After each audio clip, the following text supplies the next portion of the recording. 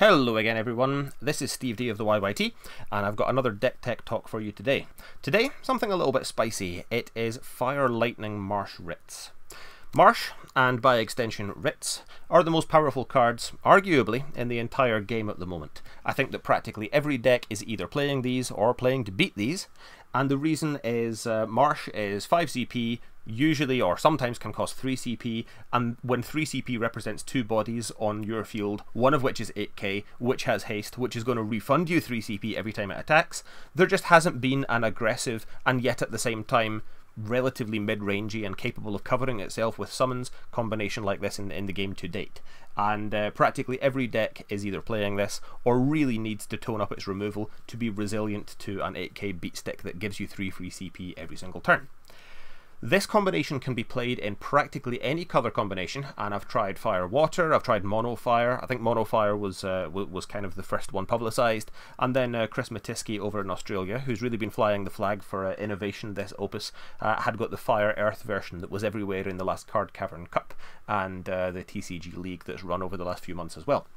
My personal favourite combination of colours or elements to play these in is Fire Lightning, actually, and that's because, well, there's a few factors there.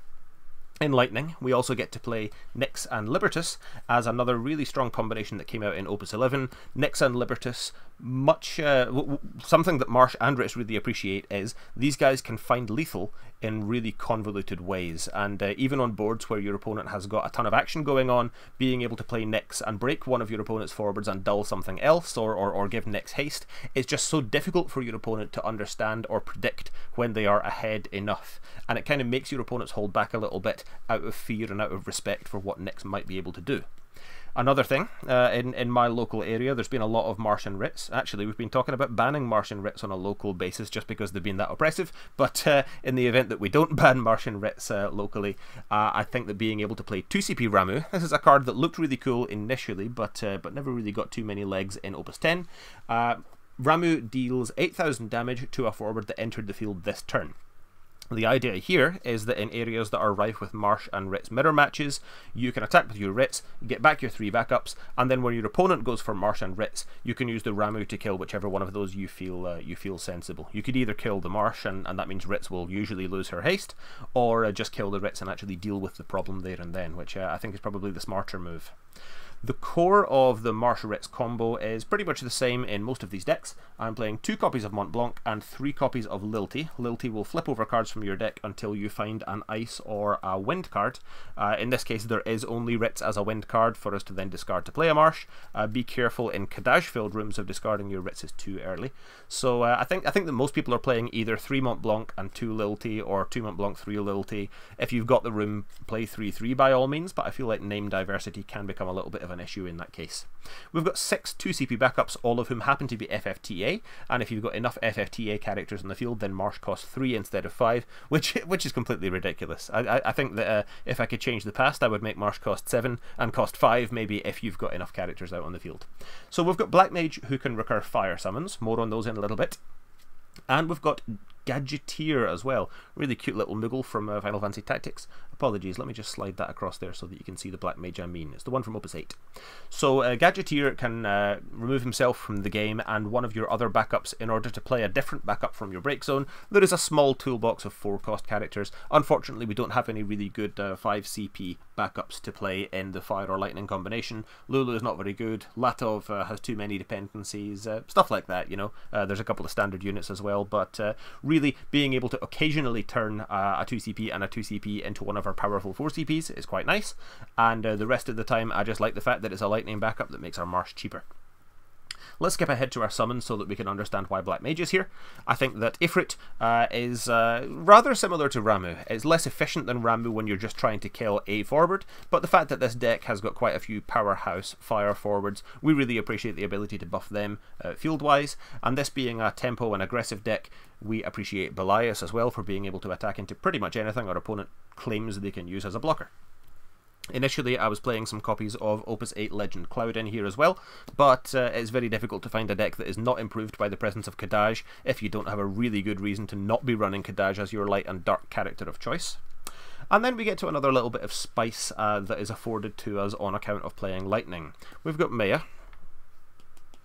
And Maya has got the wonderful virtue of being kind of like Kadaj for being able to dull down some of our opponent's board.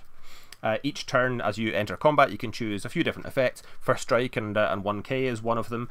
Being able to haste one of our Mobius forwards is quite powerful as well, but as a consolation prize, being able to dull one of your opponent's forwards is exceptionally powerful, especially in conjunction with Kadaj. It means your opponent's just not going to have a field most of the time, and it lets you play as aggressively as you like, really, and use your Ritz CP to just flood the board a little bit more. Braska's Final Aeon makes it into this deck just because it's a really powerful card. It almost always will extract more than 7 CP worth of value from your opponent when they spend removal trying to kill it, and then it also kills something else on the way out. But it's a Mobius forward as well, so Maya is actually capable of giving Braska's Final Aeon haste, which is kind of cool. When you're playing Lightning, you need an exceptionally good reason to not be playing Illawa, and I couldn't think of an exceptionally good reason, so we're playing Illawa here as well as another nice aggressive forward that's very difficult to remove, much like Kadaj, much like BFA and Marche and Ritz. The efficiency of this deck is just is pretty extreme, and occasionally her Sheol special comes in really useful as well. We're playing somewhere in a magic number region of summons, so Terra is usually going to have a summon in the break zone to make her cost pseudo 2 CP, and I think that making Ifrit and Ramu as well do effectively 10k damage when Terra gets her little bit of ping off as well is really nice. And lastly, let's go down to the backups. Whenever Illawa is good, Set of Clan Gully is probably playable for finding those specials or just a nice way to flesh out your dead CP turns. Of note, I think that 3 CP backups and 3 CP forwards are really important in this deck because Ritz is going to refund that much CP for you every turn. If you get the sort of nut draw where you go a couple of backups turn 1, another backup, and then Marche Ritz on turn 3, being able to play another 3 CP card that same turn just feels backbreakingly strong. To recur our powerful toolboxy cards as and when needed, we've got a couple of copies of Crow. Sorry, I'll move her out of the light. Crow as well has got nice synergy with Nyx when you can pop one of your own King's Glaives in order to get one of his effects off. And then lastly, we've got a couple of 4 CP cards that we can occasionally toolbox out with Gadgeteer, but they stand up just fine on their own merit as well. One copy of Seymour, again very good in mirror matches for being able to kill a Ritz or being able to get a pesky Y'shtola off the field who would be resilient to your Ifrits. And we've got one copy of Lid, who I occasionally interchange for Sage. Sage is a little bit more flexible for being able to get back any one of your forwards, whereas Lid is only lightning characters. On the bright side, Lid has a cooler name and occasionally can push for lethals by doing 8k to one of your opponent's active guys, and that is backbreakingly strong in conjunction with Kadaj and Maya from time to time. So that is the deck. I would be really pleased to hear any success stories of you playing with this aggressive twist on a meta classic. Thank you very much for listening and watching. As always, the deck list is in the description, and please tune in next time for more Deck Tech Talks.